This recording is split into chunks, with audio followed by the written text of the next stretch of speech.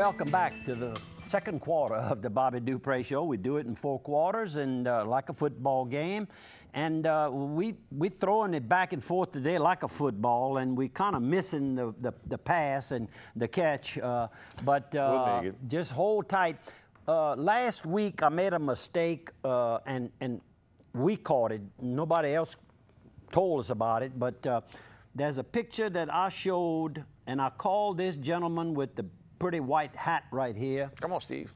Oh! Got the wrong picture. Really? I screwed it up again, huh? Because we gonna keep doing it this way, and as long as we keep modifying, I ain't gonna get it right. Okay, how about this one? Is that better? Now we got it. Now we got it. We showed this as Jim Darby, and I guess a friend of his. Well, that's not correct. I realized right after the program last week, this is Mr. Laurie Sashry, the dean of the deans in Church Point, Louisiana, a longtime friend of mine, and the lady that's kind of, I guess, driving him around, taking care of his, you know, household needs and things like that. I don't know the exact details, but they're good friends on top of all of that. She is Mr. Robert Nellum's. I'm always going twice a year. I'm invited. Beautiful to place with the little lighthouse. With the lighthouse. Well, that's Robert Nellum's wife in the picture here, Miss Dot. And I apologize for the error last week. Most of the time we don't catch it, but if you order, But if you order a pizza from Pizza Hut and the man comes in and got pops on his tag, that's Jim Darby. You give him an extra big tip. You tell him Andrew Guitro said he needed to be tipped. That's right. He's hustling, still working. So Mr. Laurie, of course, had a concrete service and other businesses, very successful. And his son is the person that I ordered my '57 Chevrolet. Went and got all the details on his Ross, Foster Ross, his stepson, and he raised him. And that was in Church Point, Louisiana in 1957. I went in and bought that solid black. With a gray interior. Oh, yeah, the gray and black interior. Got a story on that, too, when I write my book. That's a paragraph. That's a whole section on... I'm not going to say I can recite the story. Yeah, I'm you've just heard going it to enough. say I've been with the man enough that... And I always say the same way. I got the roadmap. I got the roadmap. And I met Foster with you, I guess, years ago. Oh, yeah, then his wife worked... Peggy. Peggy worked for the company, or is working. Still working with the company. For the Absolutely. Company. So we talk with Foster, and we talk about those cars. Every time he'd see you, talk about the car. The '57 Chevy. Yeah. And I remember Mr. Blackie Dolman was the salesman that was waiting on me at Borderline Chevrolet, downtown Opelousas. Bo's Garage and Grill now. No, that Dolman is the Dolman that became the dealership later? No, that's different. All right. Mr. Blackie Dolman didn't want to take my order, really, because he wanted to sell me a red and black interior, and I said, no, He thought it was hotter looking. And he says, no, that's what everybody's buying. I said, well, I saw the one I want. And I said, you know, I'm Mr. Cornelius's son. He said, yeah, y'all pretty much want it y'all's way. I said, well, I guess you could say that. You know, I've waited, I was almost 21, I guess, when I bought that car. I was in college. And so when I got through with signing the papers and all of that, he says, well, is Mr. Cornelius going to come in and pay for this? Then he became very nice about Mr. Cornelius. And I said, no. I said, I'm paying for this. Well, he said, you're in college, eh? I said, well, I saved the money. It's at the homestead. But that was the longest walk. When I got married, my first marriage to Adelaide, we got married in the big St. Landry Catholic. That's a long walk from the back of the church to the altar.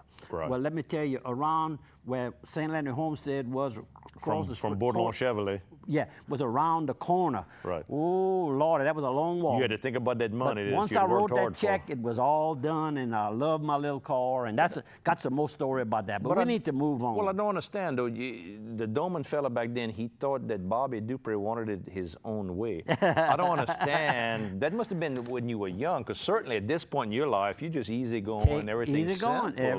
Everything's simple. Or I think it is. Now, maybe y'all don't think it is. That's all right. I can tease him a Y'all little never bit. tell me no, so it must be everything I suggest must be okay. I think it's fine. Okay, good, good. As long as I don't complain. Let's move on before we All get right, in let's trouble go. here. Let's go. We're going to show the house. I see all the flowers in bloom. That's not the ones though. Well, I'm going to show it. I'm going to get there. Hang on with me. Look right there. That's those red, large flowers. That would be an amaryllis is what that would be in the lily family. And Vicky planted and all I that. see some I don't beautiful know that. roses. I love pretty. Vicky's got very good taste. You're lucky to keep her around because she keeps your flowers looking nice. I'm gonna give you a close-up right here. Now, what's the purple? Oh, That's well, there, beautiful. that would be a bearded iris, is what that Now, would come be. in from the back side. I think there's two pictures there. Well, Just one? That's all Did I got. take one out? That's Okay, the only one I kept got. the pretty one then. That's Okay, it. That's all right. You got it. And I can see you got some more buds coming with amaryllis, so you'll have amaryllis probably for the next couple of weeks. The roses, I see a lot of buds, so you'll be in good shape. I better go over there and steal a couple of flowers to bring home. Oh, yeah, do that. Do That's that. what I'll do do. that. All right, so where are we going next? Let's go with some more photos or Yep, not? Yeah, why let's don't we go do with that? some more How about photos. this? We're over at Pico de Gallo at our sponsor. Okay, let's get it man. real quick, While we and- at it, let's go to the Quarters Casino north Right. of Opelousas. Then we'll come back and talk about the picture. Absolutely. Pico de Gallo is the great Mexican restaurant and cantina. As you can see in the photo, they got some good, what do we call that? It's a piquant sauce. What do they like to call that? Salsa. I'll get it with some piquant in there. Picante type sauce. And Anyway. their chips are a little thicker than what you get in most other places. So you can dip it and it's crunchy. And I like It's the crunchy, salt mine. crunchy. Dr. Bazil fusses me, but I still like the salt mine a little bit. I like that salty flavor. But you can go there and Morning, Doc. if you like a real good salty flavor, they got good salty margaritas there as well. Great Mexican cuisine. But you wouldn't know that because you don't drink I'll it. stay away from that now. But we're told that. That's correct. We've heard that over the years. We may have partaken from a lot of that over the years. But anyway, while you're there, you can go to the Chevron next door. You can get all your fuel, Stucky's candy. You got Subway sandwiches. You can go try the gaming out. They got those nice machines that pay out like crazy. Up to $1,000. Up to $1,000. So go out there and give your luck a chance there at the Quarters Casino and Travel Plaza. And that's our two friends there, Doug Sandoz and Philip Andrepont, who's still Andrepont Printing Company. Andrepont Printing and working hard still every day. When I swing by there, that man is working. And of course, He the said next you're gen- supposed to have something for me too. Yes, he and I are working on a book. No, you're supposed to. He gave you a book or something. He to did give for you to me. read, but I'm doing my homework before I give it to Okay, you. all right, okay. I'm backing I gotta off. make sure I got We're it not gonna first. fight.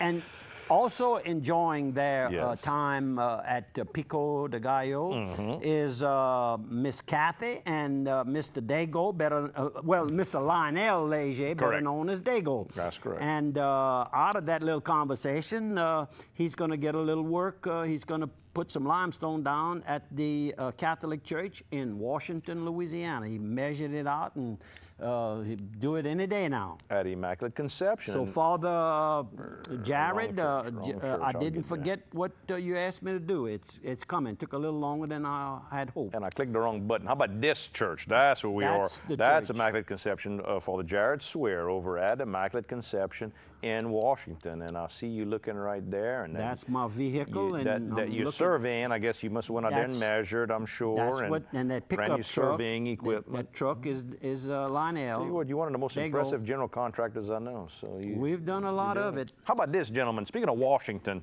Washington, yep, we can bring in one of our Absolutely, another sponsor. sponsors. On the left is Larry Hugay and his dad, Mr. Wilbur. That's Miss Norma's husband, Miss Norma's son. Larry is the father of Jason. so Norma Hugay with Century 21. That's her nephew. No, that's her grandson. Jason is her grandson. Jason is her grandson. Really? I had no idea. How about well, that? man, I'm learning everything. I taught you something. How Well, about that? you see, Whoa, you I see, better Jason- let me mark that down. Jason kind of fell out of the scoff meal. We're talking about Jason Hugay, the owner and chef at Steamboat. And of course, I met Jason through Frankie. Frankie just kind of took Jason under his wing and brought him all the way up through his line cook and taught him things. And then sent Jason off to college, to culinary school. Yep, went down and to Thibodeau. got his education. Helped put the project together for Jason to own the Steamboat Warehouse. If you go by Steamboat Warehouse, let me tell you, the food unreal. If you go on a Friday night, you can sit with my Uncle Fuzzy Stanford there. He's the doorman. He makes sure that the door on the bar end is always, you know, flowing real well, especially if the good-looking ladies are coming in to have a drink. He makes sure that they're seated. Everything is fine. But go by the Steamboat. Great seafood, great steaks, great atmosphere, the drinks, the wine selection. Sit out on the wharf. Beautiful place to go. And that's Jason's grandfather and father? That's correct. That well, is there right. you go, Steamboat Warehouse. So we took care of our sponsor at the same time. I'll show another picture. This is with the boxing That was Tuesday. Went to Riley Fontenot called me, and I called him. We returned calls, and we ended up having lunch halfway between Lafayette and Opelousas. Beauchamp Truck Stop is a good place to meet. Absolutely. And he brought Bobby Le Bourgeois and Nutzy Quirk. Nutzy Quirk is up front. Look at that ugly hat. I mean, look at his hat. No, I don't like that hat, but he loves it. He took it off. He took it off. But, and then his eyes, he didn't box.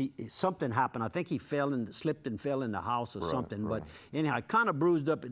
And the big, tall gentleman all the way on the left in this particular picture, he is from Mere, Louisiana, and he is a mesh.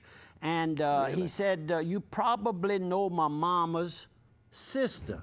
I said, well, who's your mama's sister? Josie Prudhomme. I said, oh, yeah. I said, what about Desiree?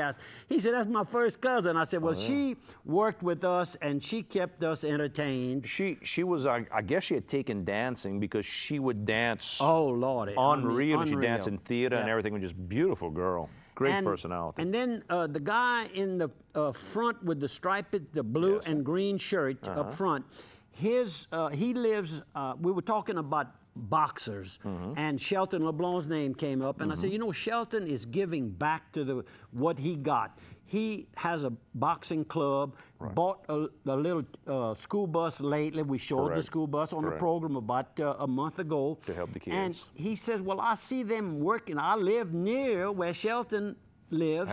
And he says, I see them running up and down the road doing their their training. Right. So then the young man to his right in the solid blue shirt, I guess the shortest one of the group, shorter than me. Yeah, I'm a little bit taller than him. I'm in the back. You can barely see me in the back of the two guys on the left. Sure. Anyhow, he boxed, and then he knew Shelton, and you know, he knew all the guys. Chad Broussard coached him when he had some amateurs. Now, of course, primarily Chad has professionals and promoter. He also is a good promoter today. Sure. And he says he tried MMA.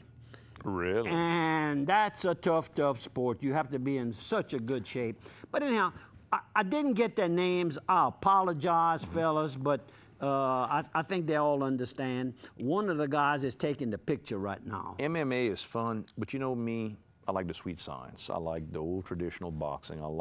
Did you watch B-Hop this weekend, the alien, Bernard Hopkins? I sure did. What, 48 years old, and he consolidated the titles? They gave him a split decision, which was a robbery. It was a robbery because he beat that man. There shouldn't have been no split. There was some of the announcers, and they're some of the best judges that they have, the announcers. They gave him every round. And I didn't see a round he lost. But and somebody gave a split decision on it. A split decision. I mean, it made no sense.